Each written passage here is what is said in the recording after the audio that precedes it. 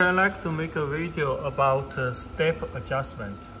Step adjustment is adjust the movement per print.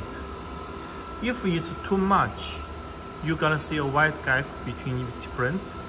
If it's too little, you're gonna see overlap between each print.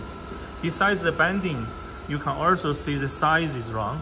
It means either too long or too short.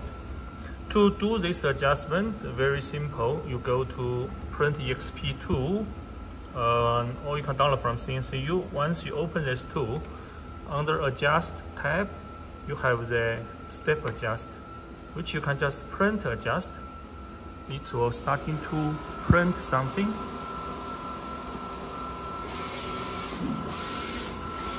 Later we will see, we'll show you. Okay, you see this is the printed one. We did looking for the two lines overlap at the best spot. For this one, I think -3 is the good one. Then what we do is we just say here -3. Then we calculate. Then we okay. Then we save.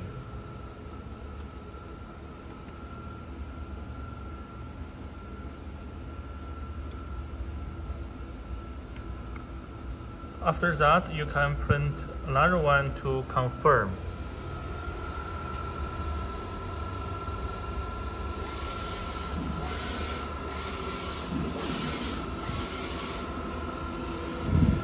Which you can see the 0 now is the place is overlapped very well.